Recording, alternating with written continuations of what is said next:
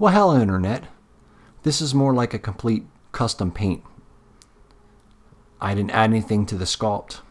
I think it's a great sculpt. This is, of course, McFarland's Raw10s FREN-Z. This is what he looked like when I picked him up out of the store. I thought the head sculpt on this and the actual whole body sculpt on this shark is really good looking. Obviously, I mean, it's really good looking. So anyway, so what I did was I made him look like a great white. So this is before, and here we are after. I'm not going to make this real long, so the sake of the video is not too long, but I'm just going to give you a far shot right now of what I came up with. I wanted a traditional looking shark, great white shark. I thought that turned out really well.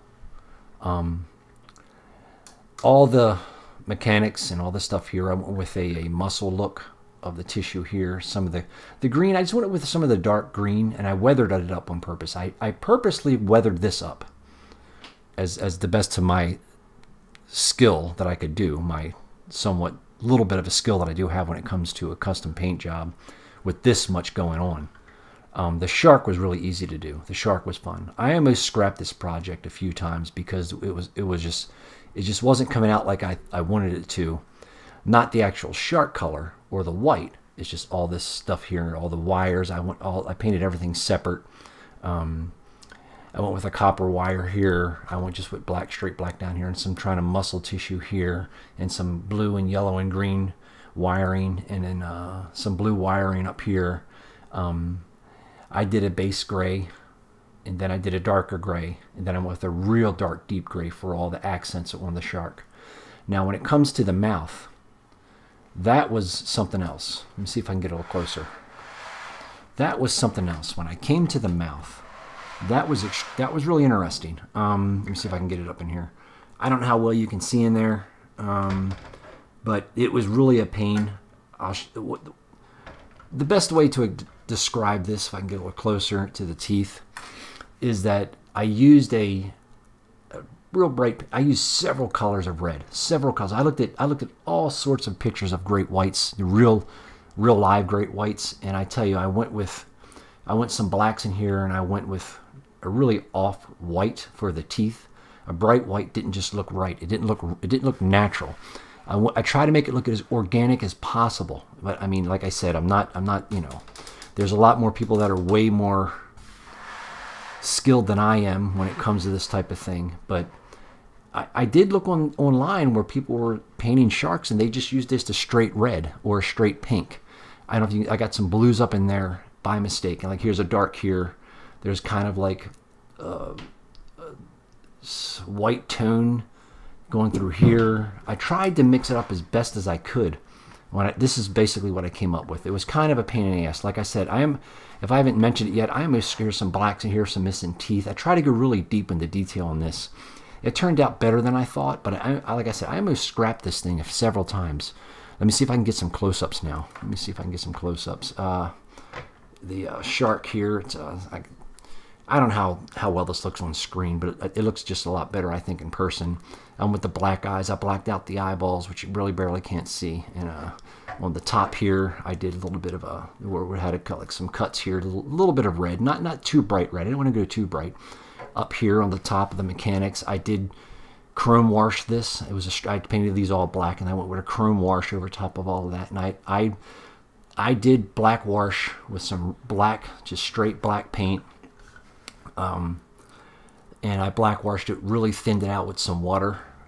I made a mistake and used alcohol, and I started taking the paint off. But I did clear coat this a couple times before I started this here, because I didn't want to jeopardize the gray, because this gray was basically a custom gray. I couldn't find the right gray I wanted to do, and the bottoms, you know, I tried to just, you know, put some gray on the tips and stuff, and the white obviously on the bottom, and some red around the jaw, if you can see, but here's the bottom of it. I don't know how, like I said, I don't know how well this looks on camera. I'm trying to get some close-ups for you, but this was in one way a nightmare.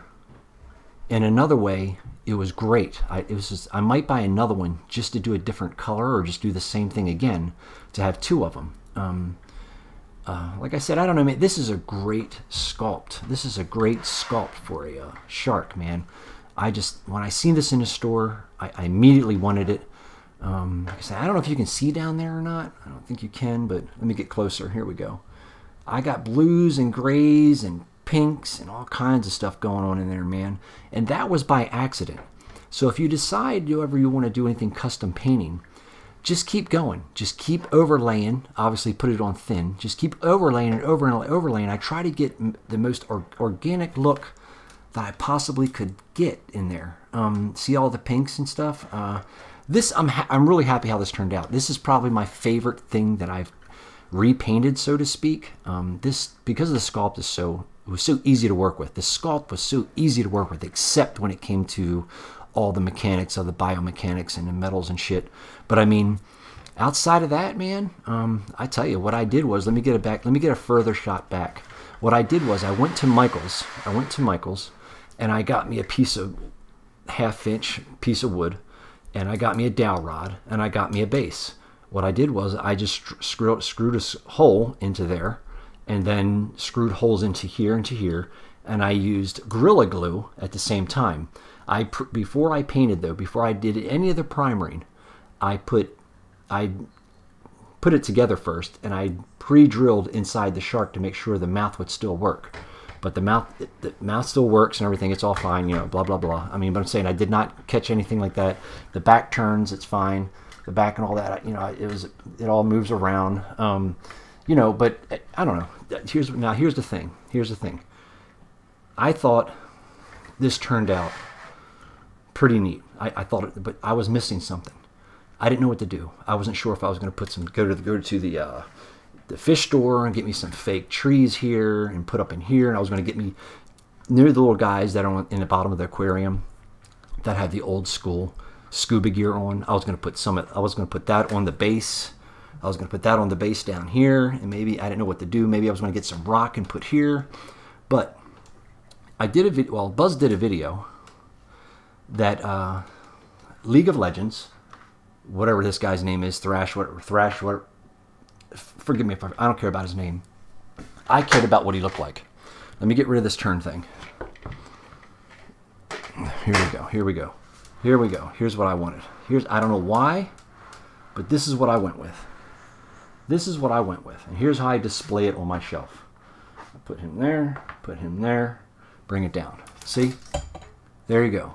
I display that like that on the shelf. Maybe not so close together, but you get what I'm saying. For some reason, I thought to myself, this was a really good character to have. For some reason, I thought this was a great. I don't know why. I know it doesn't make any sense. I know it doesn't make any sense, but I thought to myself, that's what I wanted. When I saw that League of Legends character, I immediately wanted it for the shark. I don't know why. It makes no sense. But anyway, that's how I display it. That's what it looks like. But anyway, I appreciate you guys watching. I say this was a great piece to do, and a nightmare as well. I actually stopped working on it for about a week and a half, 2 weeks, because I did get frustrated with it. But needless to say, just take your time and just add all the colors together. Just go with it, man. I may get me another one of these. I don't know. I may get me another one of these and do another shark. I don't know. But anyway, thank you guys for watching. This is Todd McFarland's Raw10s FREN-Z. I'll see you guys next time.